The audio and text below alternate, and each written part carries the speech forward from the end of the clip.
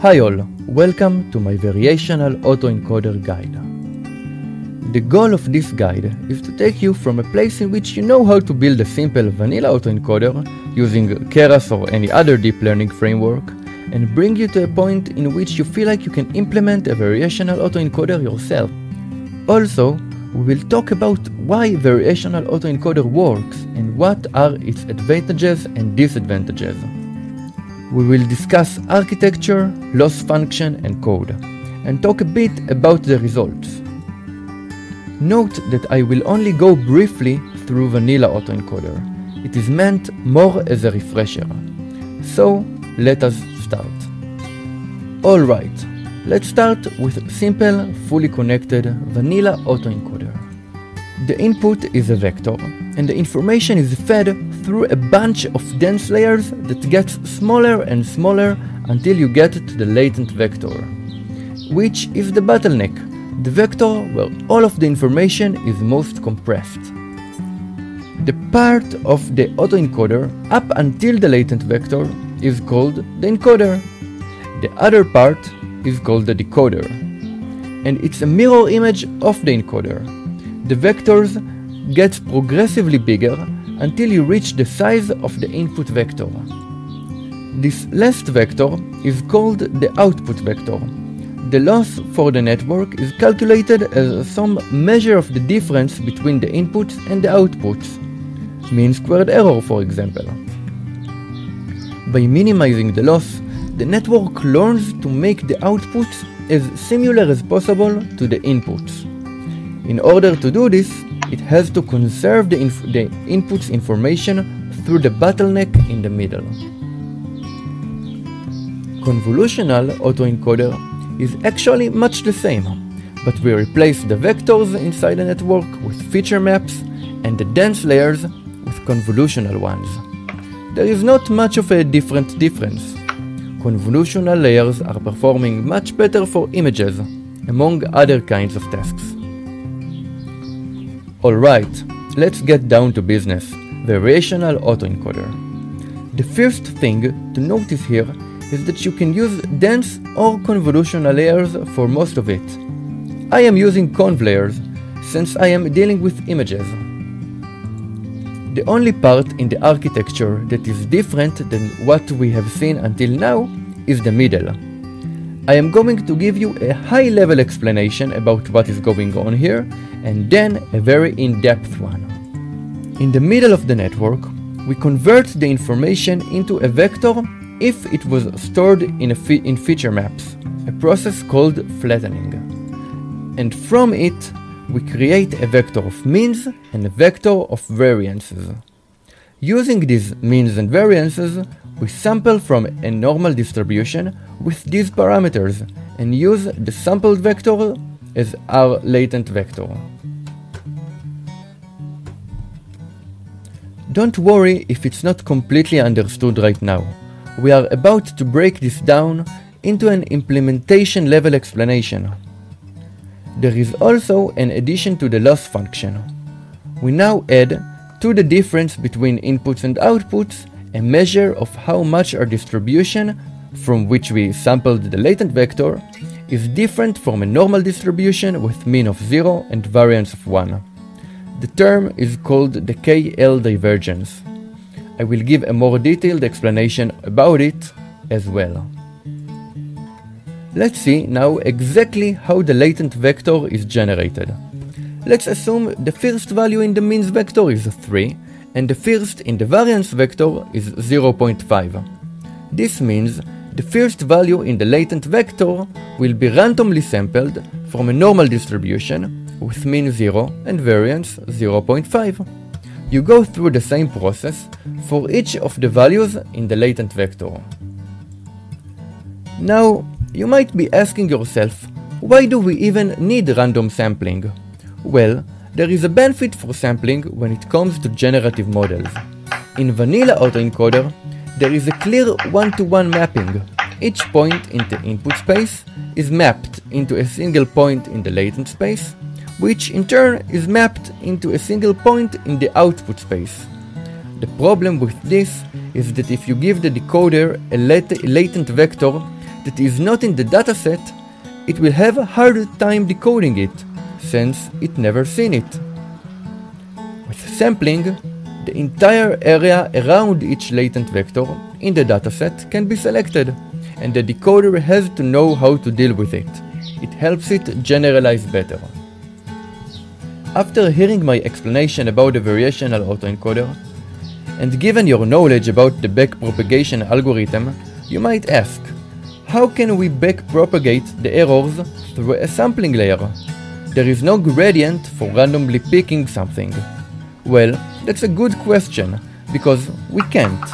In order to get around this problem, we use the reparameterization trick. This trick has two stages that I will first explain and then talk about why this works. 1. We draw randomly for a normal distribution with mean 0 and variance of 1. We multiply the result by the variance, so if we drew 0.6 as a result from the sampling, we would multiply it with 0.5 to get 0.3. And then we take the result of the multiplication and add the mean. So we add a 3 to 0.3, giving us 3.3, which is a likely result for a normal distribution with mean of 3 and variance of 0.5. Now, the reason this is the same as just simply picking from a distribution with our own mean and variances that our network generated is that all we are doing is reversing the order of operations of sampling. Instead of deciding on the distribution, means and variance, and then sample from it, we first sample and get the randomness out of the picture, and then see what is the corresponding value in the distribution we chose. Step 2 will convert our sampled value to the one we would have got from a distribution with 0 mean but with our own variance, and step 3 is doing the same for the mean. Another thing we need to discuss is the addition of the KL divergence term to the loss.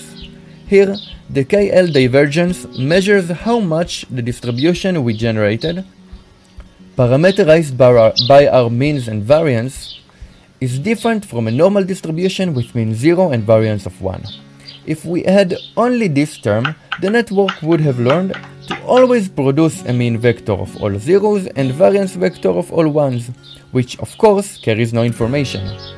Combining the inputs-outputs difference loss, which from now and on we will call the reconstruction loss, and the KL divergence, will result in a conflict between our network's desire to create a different vector for each input and its desire to create a vector of zeros and ones.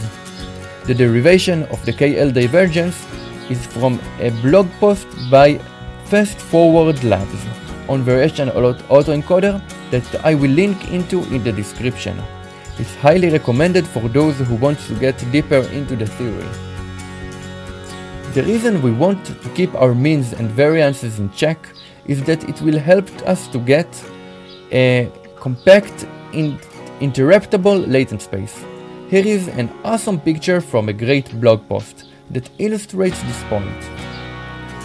In practice, forcing the latent space to be of a simpler form translates into a more interruptible latent space, which makes each latent variable responsible of one simple characteristic of the output.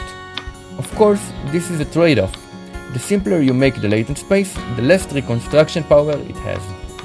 This image is from another great blog post by 4 researchers in the University of Constance that I will too link in the description. I will not go through all of the code, only the parts that are actual Variational Autoencoder itself. So no GUI, no loading data function, and so on. But you can find the complete, ready-to-run Jupyter notebook in my repository. The link is in the description. We define input layer that takes the pictures and sends them to the next layer. We let X contain this layer to later allow us to create layers using a for loop. Then we create a list with the number of activation maps for each conv layer. Again, for the loop that comes next, we use a for loop to define the conv layers. Each layer contains the actual convolution, batch normalization, and leaky ReLU activation. Afterwards, we perform max pooling to reduce the size of the data. Then comes the interesting part. We flatten the results of the last max pooling layer and pass the information to a dense layer. From there, we split into two dense layers. One will be used for the means vector and the other for the variance vector. The lambda command allows us to use functions as layers. We will soon see the sampling layer implementation. Lastly, we assemble the encoder with the model command. The second argument is a list of all of the outputs. We output not only the latent vector here, but also the means and variances. We need them for the loss function later. Here you can see the sampling function. Please note that all of the mathematical operations that we use here are implemented using Keras functions, not NumPy. This is important, because this way Keras knows how to combine these operations in the graph, which allows it to perform backpropagation. We start by unpacking the means and variances vectors. We get the dimensions of the data, so we later know how much points we need to sample. Then we sample from a standard normal distribution. The last layer is where the magic happens. We perform the reparameterization trick, as we discussed earlier. The decoder is very much like the encoder. We use a dense layer to get the number of parameters needed to reshape into feature maps, and then use the combinations of upsampling and conv layers to get back to the shape of the original picture. Lastly, we use a conv layer with only 3 feature maps to reconstruct the image. Now comes the tricky part. The function gets an encoder model named E and decoder model named D. We first combine the encoder and decoder to build the variational autoencoder. Notice the syntax. Given the images as inputs, the encoder returns 3 outputs: latent vectors, means, and variances. We unpack each into a variable. We then use the latent vector as input for the decoder, D, and finally creates our variational autoencoder by chaining together the inputs and the outputs. Only one thing is left to define, and it's the loss function. The mean squared error part is easy. Keras already has an implementation for this. The KL term is calculated using the expression given in the loss function slide from before. Only new thing here is the use of the logarithm of the variance instead of just the variance. The reason for that is that sometimes the variance might be very small, and using the log of these values will create bigger values that are better handled by the network. I use the mean of the 2 terms instead of the sum, but there is no real difference. The reason I multiply the mean squared error term by 10,000 is that the units of the mean squared error term is usually much smaller, and I want the model to give more importance to reconstruction quality than the KL divergence. Now, in order to make the Keras model use a cost function that is not directly driven from input tensors and prediction tensors, that we don't have here, it's unsupervised, we need to use the add loss method. In order to track both terms during training, we define 2 metrics, one for each term. Okay, that is all I think. Again, to see the full code, please check my repository using the link in the description. Now, let's see the results.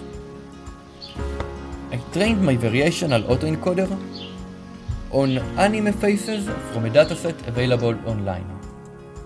I used a latent vector of size 300, which means we have 300 different characteristics to control and change how the face looks.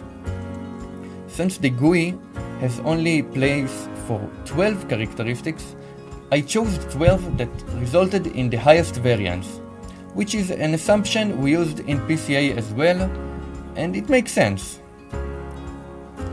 You can see how each characteristics change a different thing about the face. One is the gender, other is the how bright is the hair, one is the size of the eyes, which is pretty cool actually. You can make it you can basically make any kind of face you can imagine.